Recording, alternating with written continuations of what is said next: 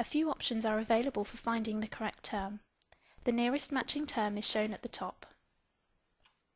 Clicking on Nearest Matches shows terms that start with the word originally typed in. All matches show any term that contains the word originally typed in.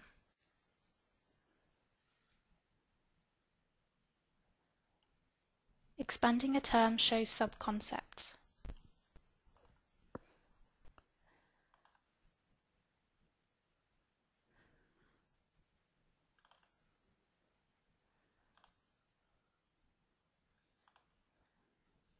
The doctor finds essential hypertension, selects it, and then clicks on the Add Details button.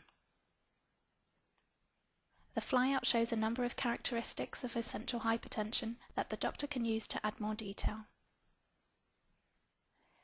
The doctor selects cyclic as the clinical course and moderate as the severity. He clicks OK to save the information. This updates the text in the history box to reflect the selections, and the doctor moves on to the next term. For ease, a matching term can be quickly selected by double-clicking. The doctor fills in the examination results.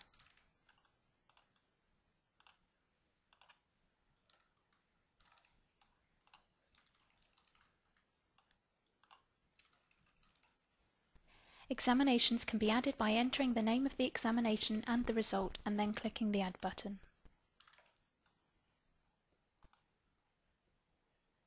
Brian will also require a prescription for glycerol trinitrate. This will help with the chest pains. In the medications field, the doctor enters GTN, which activates a search and brings back a list of glycerol trinitrate medication options. The doctor selects the 400 microgram spray and to take 1 to 2 puffs as required. He also selects a repeat type of acute and a review date in 6 months' time.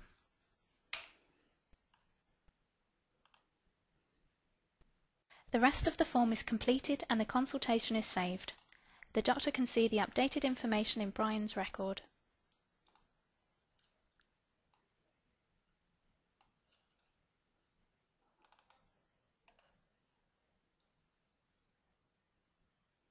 He closes the record and prepares for the next patient. Brian has arrived at the hospital and is currently doing his exercise test. The test monitors the heart while the patient runs on a treadmill. There are a number of stages, each getting progressively harder.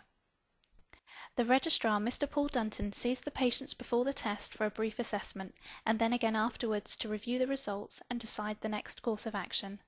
The screen contains some panels for carrying out day-to-day tasks, and on the right-hand side a schedule for the day's exercise tests. Whilst Brian is having his test, the registrar receives a message from David Hamilton, the technician overseeing the exercise test, informing him that Brian is showing some unusual results on some of the monitor leads and that the exercise test should stop. The registrar clicks to view a live feed from the exercise test on this screen. The live feed appears and the registrar can zoom in on individual leads by using the drop-down or clicking on a lead. He clicks on lead V4. He can see that the line is showing some unusual readings and replies to the technician, informing him to stop the test. Shortly after, Brian comes back from the exercise test and sits down with the registrar to review the results. The registrar clicks on View Results.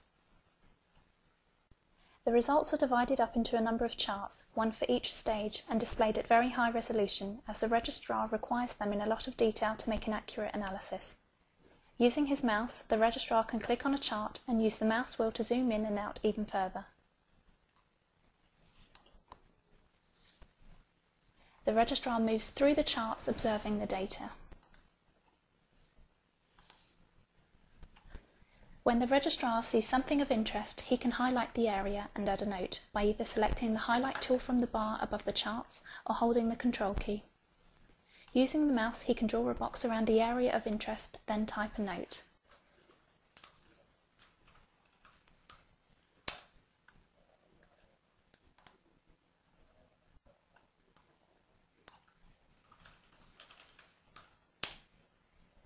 When a node moves out of view, an arrow remains on the screen, showing the registrar that there are annotations currently out of view. The registrar can then click on the arrow to jump back to that note. An annotation list on the right-hand side also gives the registrar a list of all the highlights and a quick way to navigate to each one.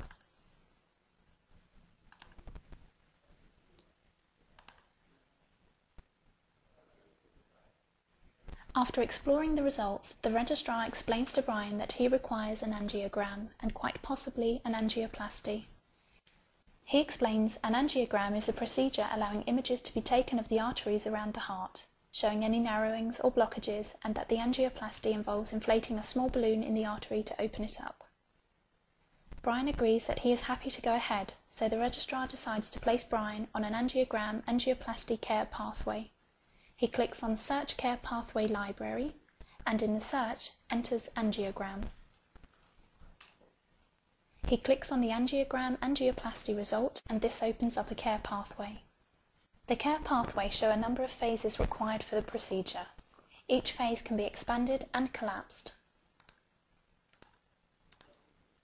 as can the care pathway itself. After a short time, Brian returns to the hospital for his procedure. The care pathways show that the results of the angiogram are ready to be reviewed. Clicking on Review Results opens the angiogram results screen. The images form a video showing a radioactive substance being sent through the arteries. The video can be looped, and individual frames can be jumped to using the horizontal frame list. A number of tools are available in the top right-hand side allowing annotations to be made. A magnifying tool is also available to zoom into specific areas of the image. The angiogram team select the magnification tool and move it over the image.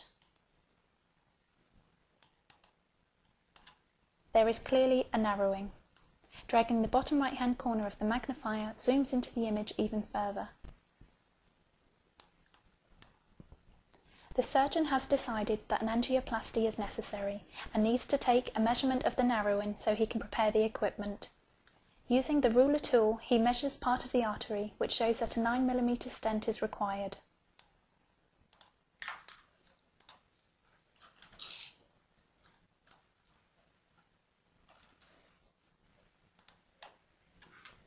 Other types of annotations can be made by the team, including inking,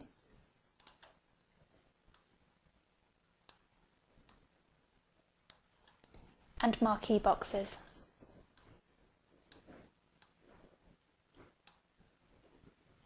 A full screen mode provides even more space for the images.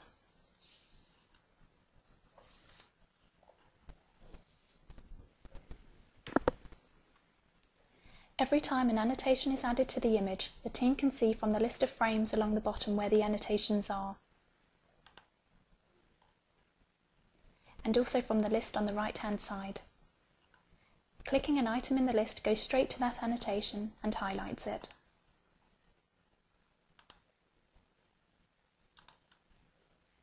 The team select to view the angiogram from a slightly different angle. And after confirming where the narrowing is, they prepare for the angioplasty.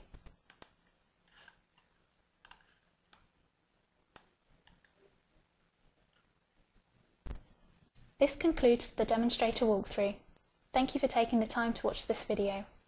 Please feel free to have a look at the whole demonstrator yourself and explore it further at www.mscui.net/patient journey demonstrator.